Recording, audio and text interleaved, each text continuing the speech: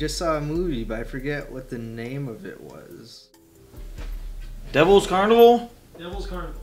Okay. Well, my first thoughts on the Devil's Carnival, upon seeing the production company, which was titled Execution Style Entertainment, I thought, oh great, it's going to be Amateur Hour. These guys got the name from MMA promotion group or something.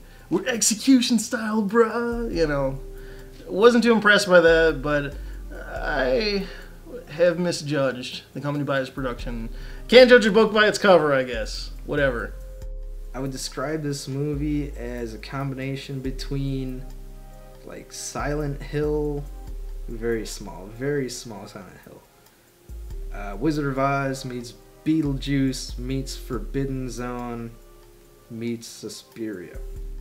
It looks good. The whole movie looks good. Had a lot of creative shots. I would say they did some cool stuff with color. That was kind of neon. Very little use of CG, and the practical effects were mostly well done. The special effects were really cool. They had a really cool opening. The first transition from life to death in the movie was amazing. I loved it. It was beautiful. It was mind-boggling. It was like the boat ride in Willy Wonka, or the tornado in The Wizard of Oz. There were very busty clowns. I felt kind of confused because I'm looking at these busty clowns, and I'm like, I hate clowns, but I could touch myself to pictures of these clowns because they're good and busty. So that was a little weird. I didn't know how to feel about that.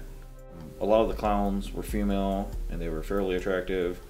Had a lot of corsets and whatnot, a lot of cleavage. And how did that lady sing in the corset with the stitches? It was so tight.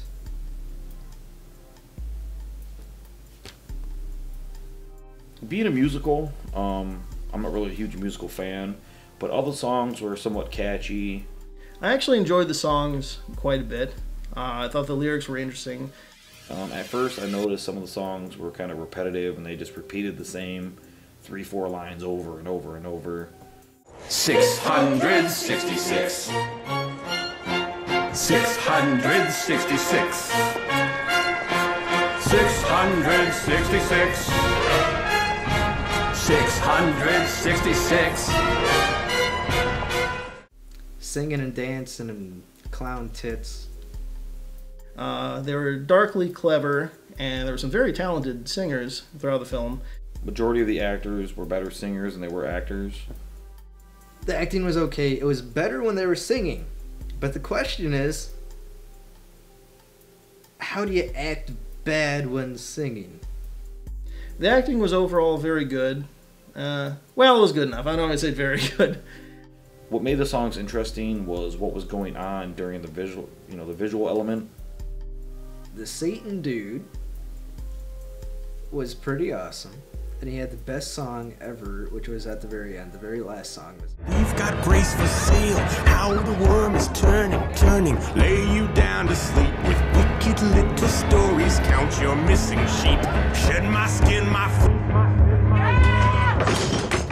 best one. Every other song before that was just kind of. It felt like a theater song. Nothing really special to it. Overall, the film was very colorful, very frantic, and a lot of fun. A lot of it was high energy, and it was always visually interesting throughout. Visually, it was really well done. Makeup was really decent. Outfits were interesting and kind of unique.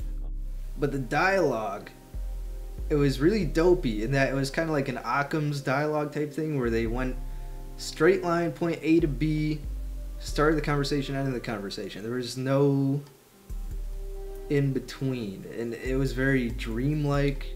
The acting was a bit exaggerated, but really no more than AR musical, and at no point did it ever feel especially cheesy to me.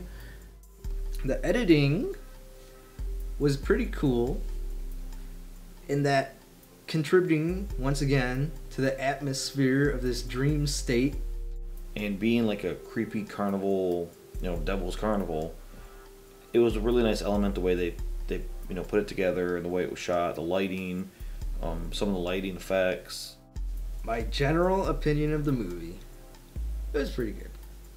It was a weird retelling of Aesop, so I didn't really gain anything new.